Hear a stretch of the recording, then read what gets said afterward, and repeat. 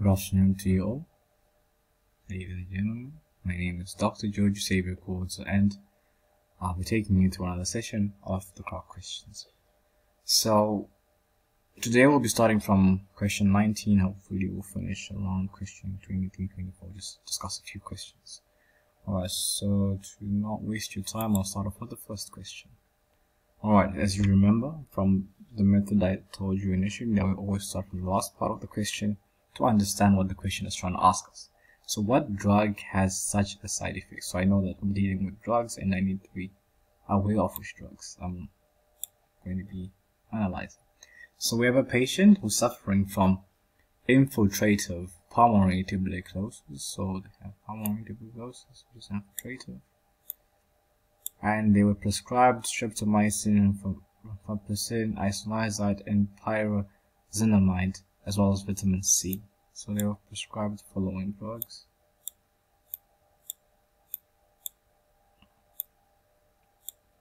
And then 1 month after beginning the treatment, the patient started complaining of reduced hearing and tinnitus as well. So they have reduced hearing and tinnitus. Alright, so basically this patient has ototoxicity, and then from these drugs, the drug that is popularly known for causing ototoxicity is streptomycin. So ototoxicity is something that can occur if the auditory nerve or the vestibular system is affected. Usually can occur due to drugs such as streptomycin. Now it can be partially reversible or irreversible, and in terms of causes of ototoxicity, there are several drugs that can cause ototoxicity. So we know that aminoglycosides are definitely some of the drugs that are at the top of the group that can cause ototoxicity. So examples of an aminoglycoside would include gentamicin, as well as amikacin. So the other drugs that can also cause ototoxicity can be loop diuretics such as furosemide, or chemotherapy drugs such as cisplatin or carboplatin. So basically this patient has ototoxicity. So this is basically a simple question. I think it's a simple question. Alright, moving on to question 20. So the question is, what biochemical parameter is the most important in making diagnosis? So we need to look for a biochemical parameter. Okay, so we have a 39-year-old man who is complaining of morning headaches, appetite loss, nausea, vomiting, and periodic nasal hemorrhages. Okay, so morning headaches, appetite loss, nausea, morning vomiting, as well as periodic nasal hemorrhages. Okay, so the patient had a case of glomerulonephritis at the age of 15, and now the patient is 39. So age of 15, glomerulonephritis. And then examination revealed that they have an arterial blood pressure of 220/130, which is extremely elevated in my regard. And then there's skin hemorrhages on his arms and legs, and pallor of the skin and mucous membranes. Alright. So okay, unfortunately I have to exit the drawing for me to scroll up and inform you of the answer. So in this case it would be blood creatinine that we have to be assessing for, looking for. So basically, from what I can understand and explain to you guys, that there's a high probability that this patient has chronic kidney disease.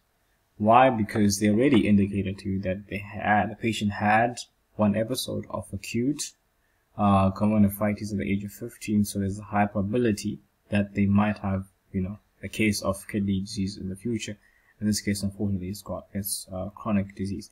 And then the patient has pallor in the skin and mucous membranes, which is usually a sign of anemia. And if you remember that erythropoietin, which is the hormone that is responsible for the synthesis of red blood cells, is synthesized and found in the kidney. And in patients that have kidney disease or chronic kidney disease, they usually have anemia of chronic disease. That's one, and anemia due to insufficient production of erythropoietin.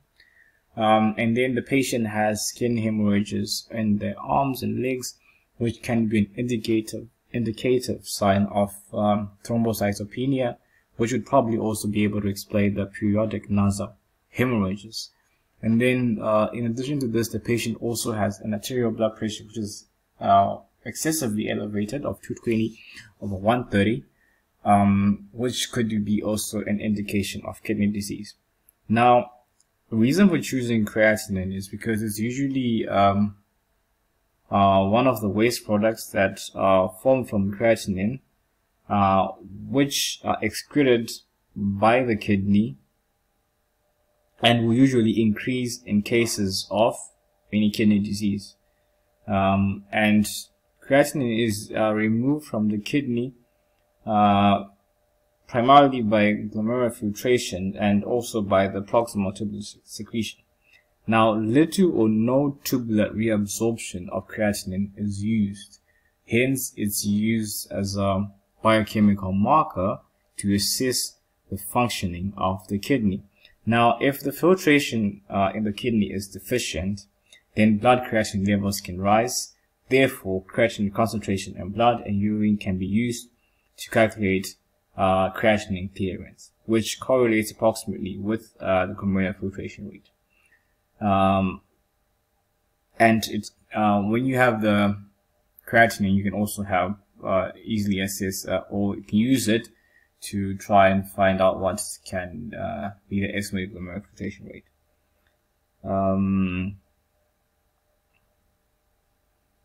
Alright, so yeah, so I'll move on to the next question. Alright, so we have question 21. Now, question is as follows. So what is the most likely diagnosis? So we need to diagnose something. A worker of a glass blowing workshop. So occupation is important. Glass blowing workshop.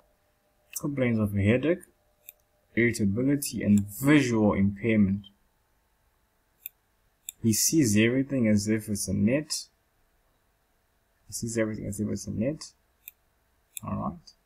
The objective examination reviews a hyperemic sclera, a thickened cornea, decreased opacity of the pupils, and visual acuity, which is decreased 0.8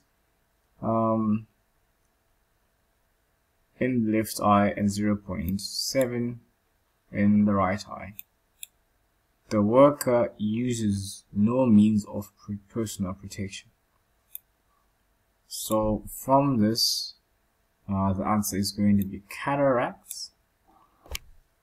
Now the reason for saying that the patient has cataracts is because they have mentioned for you in the question that the patient has or sees everything as if it's through a net, so net-like appearance over the eyes, and then there's also decreased opacity of the pupils, which eventually would lead to decrease in visual acuity. Now, risk factors for the patient developing cataracts in this case would be the fact that the patient works as a glass blower, and then they use no personal protection of their eyes, which would be very, very bad in that case. Also, cataracts forms a clouding of the lens, which leads to decreased vision, and usually develops slowly and presents with symptoms of faded colors, blurry visions, halos around the light, trouble with bright lights, and trouble seeing at night.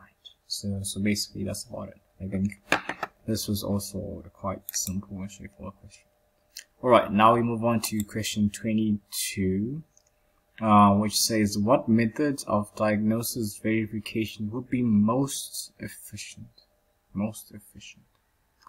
Alright, most efficient among all of these. Okay. So a 42 for a week, or for the past 7 days, 42-year-old man has been suffering from fever attacks. So this man has been having some fever attacks, followed by high temperature, which occur age 48 hours. Body temperature rises up to 40 degrees Celsius and then decreases in 3 to 4 hours with excessive sweating. So usually sweating would be used as a compensatory mechanism in cases of high body temperature. So the patient presents with loss of appetite, general fatigue, and then the skin is pale and sallow. The liver and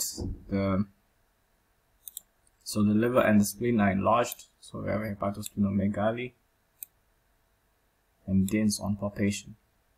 So based on this, the method of choice for examination is microscopy of blood smear and thick blood film. This is basically used when you're diagnosing malaria.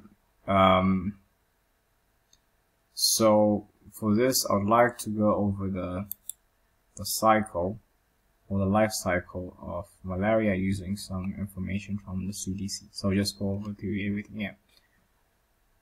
So the natural history of malaria involves cyclical infection of human and the female Anopheles. In humans, the parasite grow and multiply faster in liver cells than red blood cells, and in the blood, successive roots of malaria grow inside the cells and destroy them, releasing daughter cells, which are known as merozytes, that continue the life cycle, invading other cells. So in general, merozytes are the reason why we have the clinical symptoms that we see in patients. So the blood stage parasites that are those that cause symptoms of malaria. Okay, so those are the merozytes. When certain forms of blood stage parasites, so gametocytes, which occur in the female and male forms, are ingested by the Anopheles mosquito, they mate in the gut of the mosquito and begin a cycle, growth and multiplication in the mosquito. After 10 to 18 days, a form of the parasite called the sporozoite migrates to the mosquito's salivary glands, and then when the Anopheles mosquito takes a blood meal with another human being, the anticoagulant saliva is injected together with the sporozoites and migrate to the liver, thereby beginning the cycle. Now, thus, the infected mosquito carries the disease from one human to another as a vector. So you should also understand what is a vector and the difference. So basically, a vector is a microorganism or an organism that is able to transmit a pathology without it being infected by the bacteria or virus it carries. So for example, the Anopheles mosquito is a vector because it does not get infected by the mosquito, by the plasmodium. So the mosquito does not get infected by the plasmodium, but humans are the ones that suffer from the disease. Alright, so I'll come back to this image a bit later on. Let me just finish off with the reading part. So the malaria parasite life cycle involves two hosts. So during a blood meal, a malaria-infected female Anopheles mosquito inoculates sporozoites into the human host. So that's stage 1. And then the sporozoites are the ones that are going to infect the liver cells. That will be stage 2. Okay, let's see if it's going to be or not so clear. Where is stage 1? Alright, so stage 1 here. So mosquito inoculates sporozoites into the humans. So that's stage 1. And then sporozoites would go on to infect the liver cells, which is going to be here, stage 2. And then stage 3, the mature, the sporozoites would then mature into schizones, which is here, stage 3, which rupture and are released and release merozoites. So schizones would then rupture to release the merozoites. So remember that Plasmodium vivax and Plasmodium ovale have a dormant stage or hypnozoites, which can persist in the liver if untreated and can cause relapses by invading the bloodstream weeks or even years after. So remember this, because reason for going through the malaria life cycle, or reason I'm doing this, is because the malaria questions can come in different ways. So firstly, they can just ask you about the diagnosis, or they can ask you about which type of plasmodium would cause fever to occur, for example, 48 hours or 72 hours, or which one would be more chronic compared to the others. So plasmodium vivax and ovalia would be the ones that would cause a more chronic form of the malaria. Moving on. So after this initial replication in the livers, or which is also known as the exoerythrocytic schizogony, which is which is just basically replication in the liver, we move on to asexual multiplication in the erythrocytes, which is erythrocytic schizogony. Now, the merocytes would then move on to infect the blood. So remember, the merocytes were released from the ruptured schizont, and then they'll go on to infect the blood, and then the ring stage, and in the ring stage, trophozoites mature into schizonts, which then rupture, releasing merozoites as well. And then once some parasites differentiate into sexual erythrocytic stages, which can be seen here, into sexual erythrocytic stages, and then some would just basically, the schizonts can rupture and then be released in the blood cell. And then the blood stage are basically responsible for the clinical manifestation. Blood stage parasites, which I already mentioned, those are merocytes. So the gametocytes, so the male microgametocytes and the female macrogametocytes are ingested by the Anopheles mosquito during a blood meal, which is going to be here at 8. So remember, we have the gametocytes, male and female, which will be ingested. And then the parasite's multiplication of the mosquito is the sporogenic cycle, which is C. So while in the mosquito's stomach, the micro gametes penetrate the macro gametes, generating zygotes. The zygotes in turn become motile and elongated organites, which invade the midgut of the mosquito, where they develop into oocysts, and then the oocysts rupture to release sporozoids, which make their way to the mosquito salivary glands, and then it all starts again. So just so in summary, I want you guys to remember that we have mainly 3 cycles when you're looking at the when you're looking at the life cycle of the mosquito. So we have the sporogenic cycle, which is basically occurring in the mosquito, and then in the humans we have the exoerythrocytic cycle and the erythrocytic cycle. For diagnosis, what you're going to be diagnosed, what you're going to see, are basically the immature trophozoites or the mature trophozoites, or the schizonts during the erythrocytic stage, or you can even see the gametocytes during the erythrocytic stage, which is why it's recommended to do the microscopy of the blood smear and the thick blood film. That's why basically you're doing that. And then the infective stage is basically going to be from the ruptured oocysts and sporozoites, which are going to be readily available accordingly. Anything else important? No. Alright, so that's it with our question for malaria.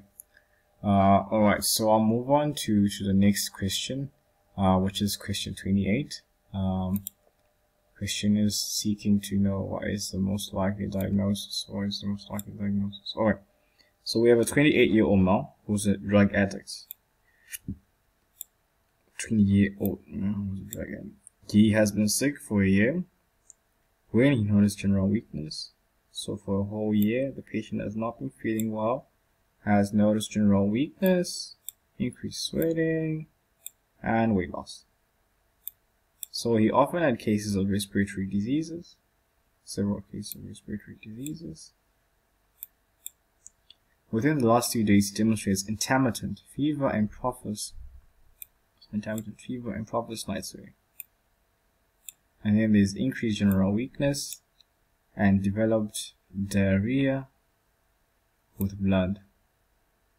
So on examination, he has polylymphadenopathy, herpetic rashes in the oral cavity. On abdominal palpation, he has hepatosplenomegaly. So from the options, we have HIV infections, hepatic stomatitis, chronic lymphatic leukemia, colon cancer, and chronic sepsis. Now, looking at the symptoms that the patient has, the diagnosis is going to be HIV. In this case, most likely it will be HIV/AIDS, so it will be AIDS stage. From my analysis, it will be AIDS stage.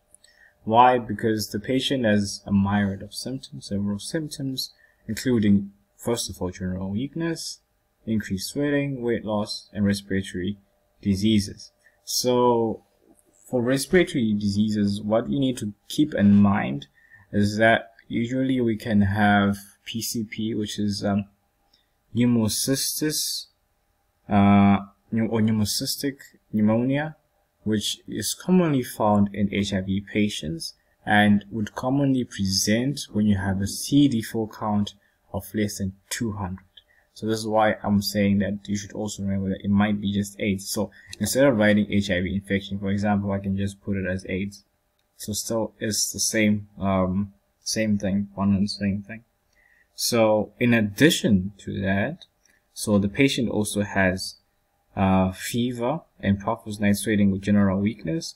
So night sweats and fever and a chronic cough, if it was mentioned, would be indicative of maybe tuberculosis, which can also occur in a patient with AIDS. They can get infected with Mycobacterium avium, which is specifically for AIDS patient. But that will be when the CD4 count will be much lower.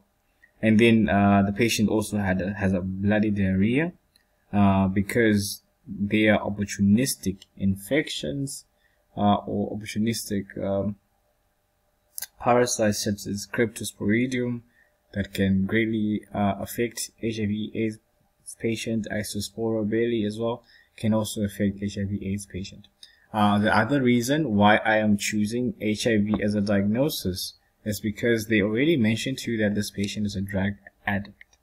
Now, as a drug addict, would like to assume that the patient was using some intravenous drugs such as heroin, meaning that they were inoculating themselves or injecting drugs, and then during the process they might have shared needles with another infected patient and then got infected. And also looking at the duration of the time at which the patient has been sick, all of these are pointing towards AIDS. So basically HIV is a lentivirus, a subgroup of retrovirus which causes HIV infection over time, which would result in acquired immunodeficiency, which I was mentioning as AIDS. So HIV infects vital cells in the human immune system, including helper T cells or CD4 T cells, macrophages, and dendritic cells. And HIV leads to low levels of CD4 count, which is why patients that are infected with HIV are more likely to be prone to opportunistic infections. This is why I spoke about it earlier, and I told you that the patient might have opportunistic infections. Now, there are a lot of opportunistic infections that a patient with HIV can suffer from, and a very good, I'll say, a human discovery that has actually helped patients with HIV survive long is the use of highly active antiretroviral therapy, which is fighting against the virus and helps to some extent increase the CD4 count and then protect the patient. Alright, thank you very much, ladies and gentlemen, for your attention. that will be it for today. I hope to see you next time. Please don't forget to hit the like and subscribe button, and please share with your friends. Thank you very much.